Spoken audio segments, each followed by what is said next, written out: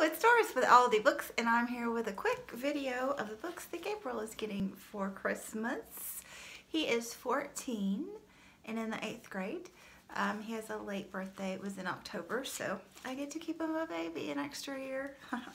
Anyway, jumping right in. The first one, these first three I got off Amazon. They were ones I knew I wanted. So I got How Carrots Won the Trojan War, Curious but True Stories of Common Vegetables by Rebecca Rupp. I saw this on BookTube. I'll try to remember the link below where I saw it. But I just knew Gabriel would love this. He is very much into obscure facts, and he likes history right now.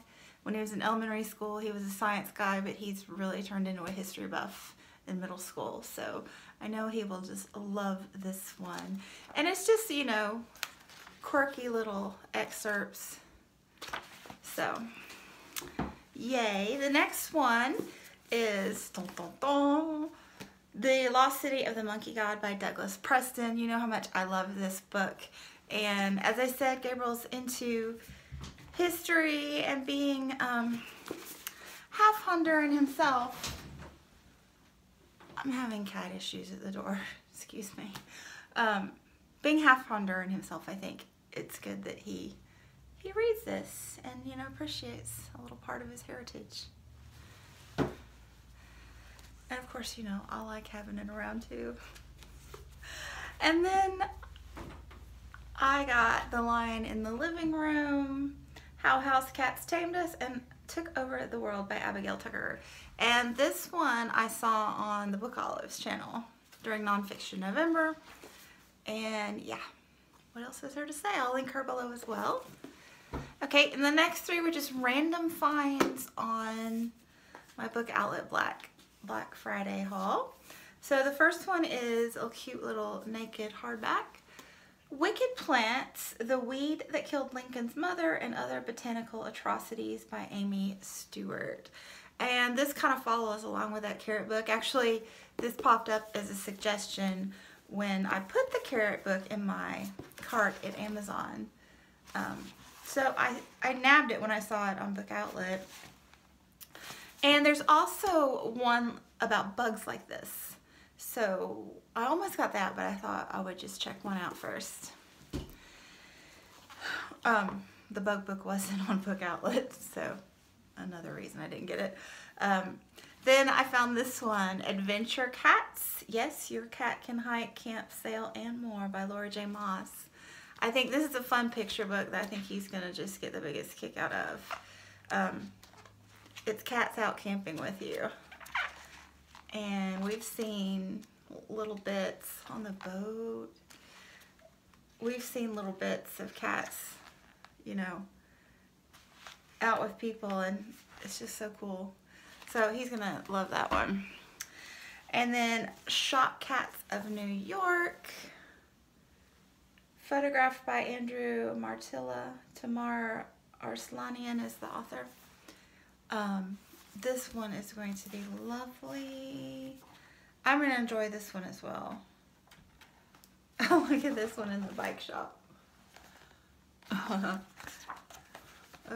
awkward. Anyway, yeah, just fun little picture books.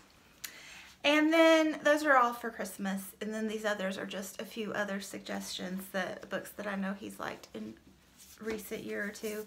He got Moss 1 and 2 for himself at the bookstore earlier this fall or late summer, and really enjoys these. He read straight through them, so highly recommend those. I haven't read them yet, but I know they're brilliant. He of course adores Rick Riordan. He got the most recent 2 Rick Riordan books for his birthday. I don't recall which 2 they are, but all the Rick Riordans, every single one, he has devoured. And this, I would say, is his Harry Potter. For all you that reread Harry Potter every year, my son's generation is consumed by Rick Riordan. And then this is a younger book, but I just really wanted to recommend it. Gregor the Overlander by Suzanne Collins. So she is the Mockingjay fame. Suzanne Collins. And this is, I believe she wrote this before that trilogy, and it's a middle grade series. There's 5 in the series, and they're political in nature, but in the whimsical, fantastical universe. I'll just read the back real quick because it's hard to describe. When 11-year-old Gregor follows his little sister through a grate in the laundry room of their New York apartment building, he hurtles into the dark underland, capital U, beneath the city. There, humans live uneasily beside giant spiders, bats, cockroaches, and rats, but the fragile peace is about to fall apart. So basically his dad has been lost in the underland, and the kids figure it out and go down there as well. And it's just this world where not only are there humans, but there are these other factions. So giant cockroaches are one group of peoples, and spiders, bats. It's really cool series. And then the last one is The Complete Cheese Sweet Home Part 1 by Konami Kanata.